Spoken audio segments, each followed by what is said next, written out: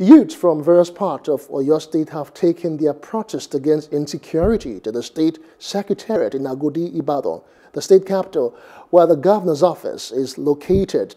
They are also protesting the arrest and the remand of 3 members of the Odua People's Congress in prison on the order of the court. The 3 members were part of the vigilante groups that captured the dreaded Fulani herder in Ibarapa land, Iskilu, Wakili. They were later charged with murder and arson and were remanded in prison.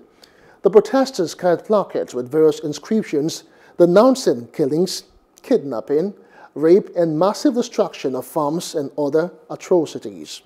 Hello, hope you enjoyed the news. Please do subscribe to our YouTube channel and don't forget to hit the notification button so you get notified about fresh news updates.